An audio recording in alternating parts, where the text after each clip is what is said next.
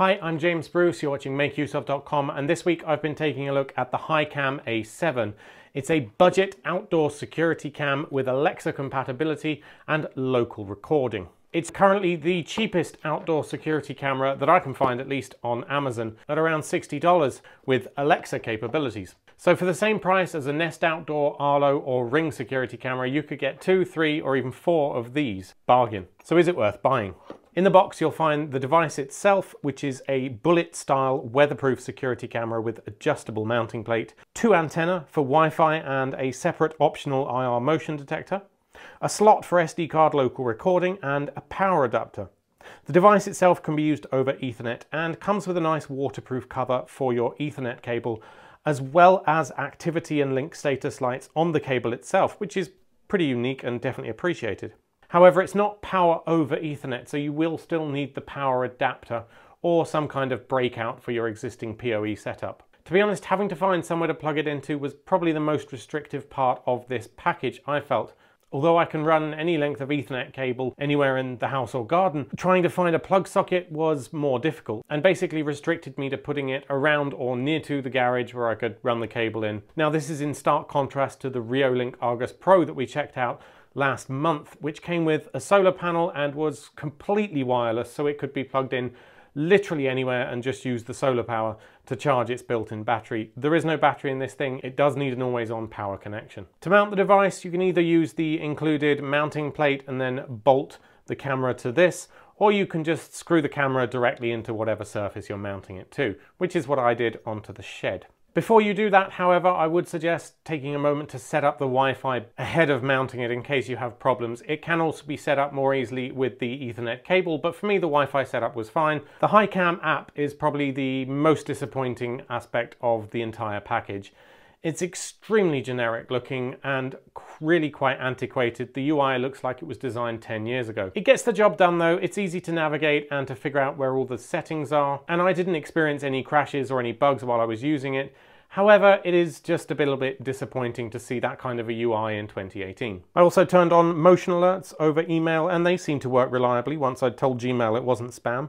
You get 3 snapshots with each alert, which is great because often they'll only send a single snapshot which won't properly capture the motion event, so you're left sort of wondering, well, what triggered it? Despite the presence of a microphone button, there's actually no talkback capabilities in the device. It's one way only. So of course you do have audio from the camera itself. This is the sort of quality you can expect. However, bear in mind it's pretty exposed there and there's quite a bit of width. The buttons when viewing a live stream are really hard to see. There's no image adjustment and no zoom either. But you can trigger a snapshot and swap to an HD stream, that's about it. There's an alert list within the app, but if you don't have an SD card installed, all you're going to see is the date and time. You can't get any further information about it. And while there is an option to use cloud storage, which is 72 hours free with short clips, you actually can't use that again unless you already have an SD card locally installed. So it's not really a replacement for an SD card, it's more of an enhancement or a backup. So when I say it has Alexa capabilities, I mean that you can talk to your Alexa device and say, "Alexa, show me outside." Okay. And it works pretty well. However, I did find it was a little bit slow. It took about 5 seconds from giving the command to actually seeing the feed on the device. Setting this up at the moment is a little bit more complex than it should be, as the firmware required is still sort of in beta. So you have to email support and say, can you enable this for my camera? Now it's open to everyone. Anyone can request this and you'll be given it. You don't have to be a journalist or anything. And they expect that it'll be live for everyone by or around Christmas this year. So while it was quite slow to respond, I did find it worked reliably. On no occasions did I find I couldn't actually access the stream. It always brought it up for me eventually.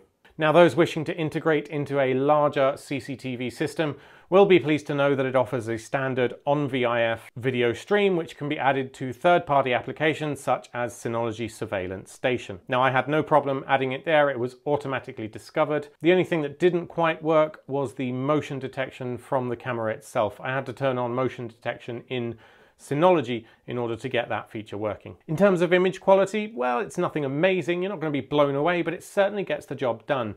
The HD stream is clear, you can pick out details, and you can see what's going on, including in night mode. So, should you buy the HiKam A7? Yes, if you're looking for an outdoor security camera on a budget that you can integrate into third-party applications. It offers the features you'd expect, as well as some you wouldn't, like Alexa support, albeit a bit fussy to set up right now. However, you shouldn't buy the HiKam A7 if you're looking for an indoor camera, because there are much cheaper options out there. Around half the price, you can get a decent indoor camera that will work with Alexa. Also, don't buy it if you're expecting some flashy user interface, fancy cloud storage plans, talkback capabilities to use it as, say, a doorbell, or if you want to place it somewhere really remote in your garden where there's no power. This will require power all the time. Anyway, thanks for watching, and please hit like and consider subscribing if this review helped you to make an informed purchase decision. We do 2 reviews and giveaways a week, as well as the occasional technology tips, tricks, and tutorials. Also, be sure to check out our new website called blocksdecoded.com. It's a crypto site where we try to explain the concepts of cryptocurrency and blockchain uses in simple, easy to understand terms with impartial advice. Until next time.